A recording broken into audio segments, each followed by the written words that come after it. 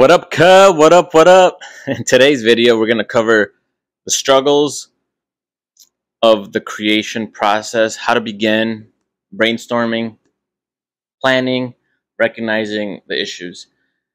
But before we begin, can we please take the time to like, share, comment, and subscribe? Take a virtual visit on the website. Check out the new merch. Well, it's not so much new anymore, but it's still cool. I think it's timeless, so it's always new. All right. Having said that, let's move on. Okay, so 3 basic steps that I've kind of condensed through all my experience: time, learning, listening, researching, observing, all those put into one. So recognizing that there's an obstacle to be achieved, to overcome, not necessarily a problem, because we're creating art, so it's just an obstacle, something like getting in the gallery. It's not it's not a problem, it's not an obstacle, it's just something we want to do as artists. We want to create. I think that's a good vocab term for it, an obstacle, right? So we're going to overcome this obstacle. We have to acknowledge that there's something in the way, whether it be time, whether it be time, right? Time constraint, logistical constraint, or a personal constraint, whether it be doubt, stage fright, wherever you're presenting. So all these things are going to you have to take into consideration, because the end result is going to suffer from it, right? So if you don't acknowledge what's up ahead, foresight, right? Trying to see ahead, have some sort of foresight to your finished product. Okay, so second rule, second step, second stage would be planning.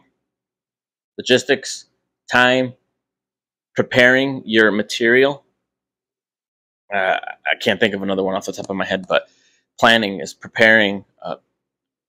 Prepare for good performance, right? Yeah, that sounded good. Okay, we'll stick with that. So prepare for good performance, and then you should be good.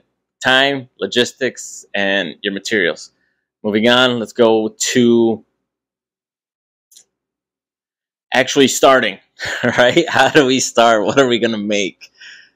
I've seen a couple things, and this is with sketches, drawings. So sketches can be moved into sculptures. So let's stick to sketches and drawings, right? On the canvas, on paper, we use mark making, just lines, scribbly lines, or, you kind of just stab the piece of paper a couple times, just throwing some marks on there and then erasing and eventually starting your drawing. I've seen that. I've seen value, either just blur out, throw charcoal on there, like just smudges, right? And then they start removing.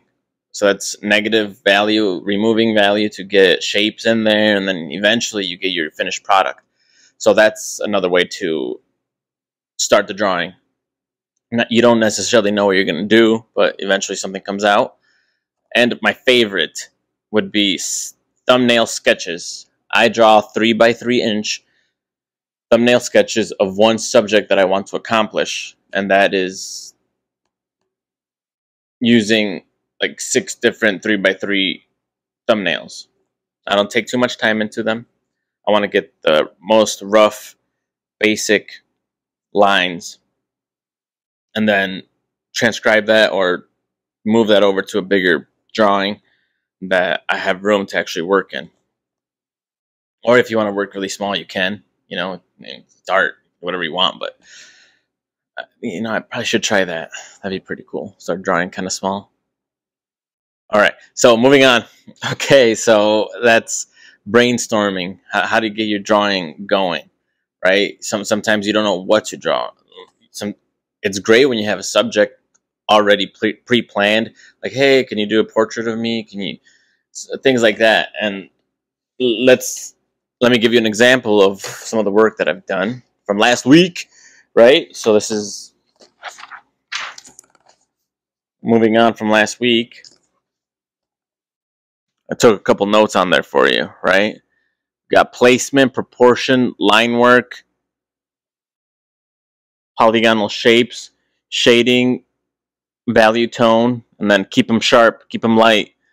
Don't make your lines too dark unless you need to, once you already know. Okay, so this is a sketch that's ready to move on to a canvas for painting.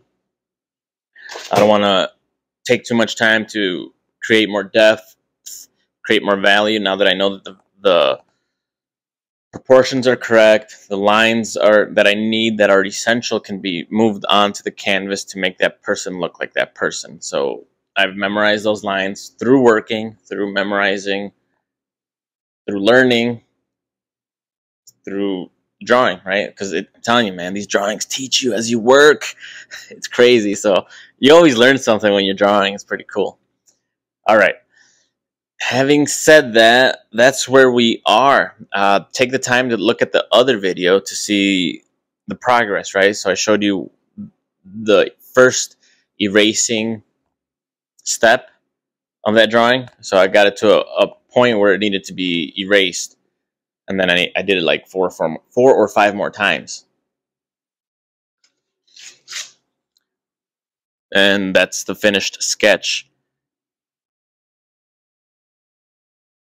So in order to bring that drawing to a lifelike picture, it's going to require like 40 hours plus, right? And then on the painting, I don't really do lifelike paintings, which I think would be a good challenge one day once I have time.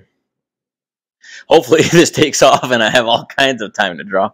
But okay, and then that Gypsy Danger back here will get some more attention, make her look a little bit better. But that being said, I think paintings are never done for artists, and I hope y'all learned a little something on how to start, how to begin, how to get the creative process going, right? Thank you for your time. As always, take the time to like, share, comment, subscribe, take a virtual visit to the website, check out the merch. Goodbye. Ciao.